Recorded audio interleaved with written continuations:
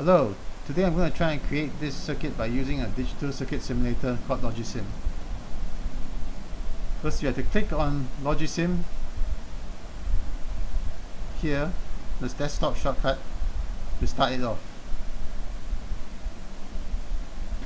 Then if you notice, the circuit here has got two NOR gates. There are some common gates here, the inverter, the AND gate and the OR gate.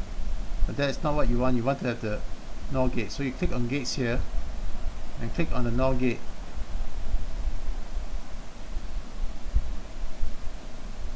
Left click on the grid and you get one NOR gate.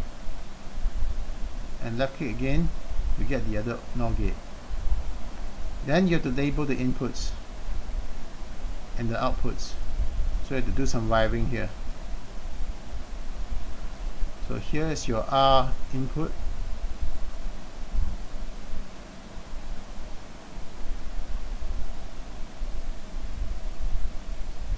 Now you have to try to do the outputs. Input goes to the output here. The drag wires, and this becomes one of your outputs. The drag again, and here the input becomes, will go to one of your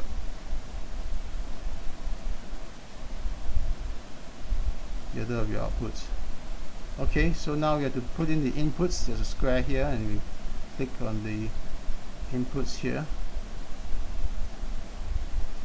and there's a output is a circle.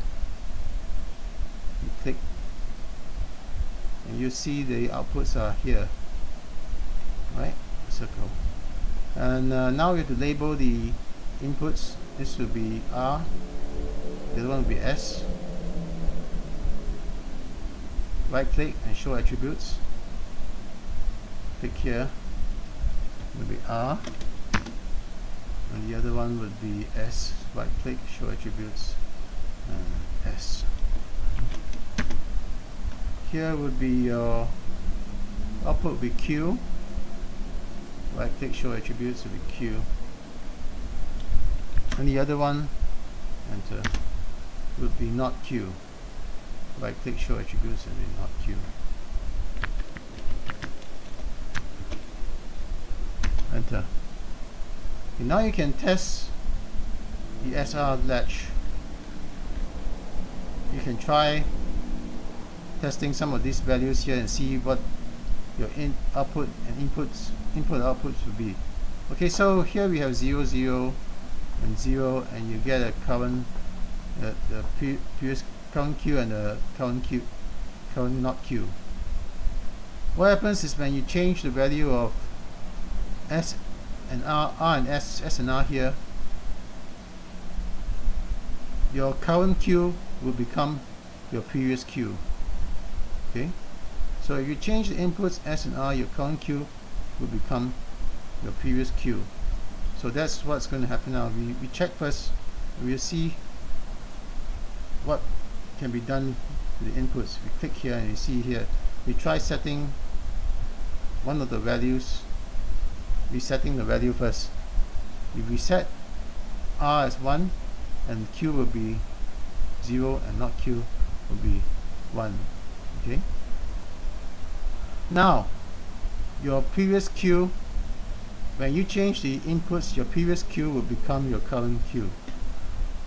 I mean, your current Q here will become your previous Q. That's the other way around.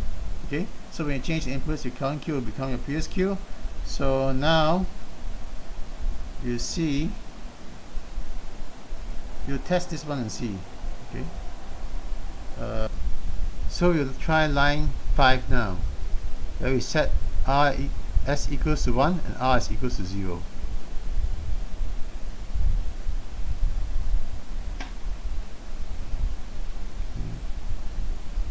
S is equals to 1 and R is equals to 0.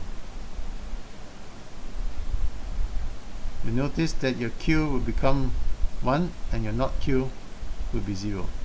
So you check line 5 and you'll see that this is the case.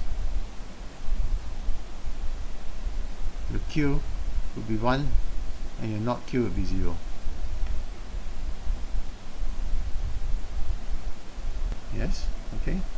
So you can keep testing it, all the values here, and see whether you get those correct values or not, the current Q and the current not Q, whether you get them. See? But you can't actually get it, when it's one you can't get both values the same, see? So current Q is 0, current not current Q is 0, so you can't use these are restricted values here. You can't actually get S and R as 1. Can't use S and R as 1. Okay, so that's it.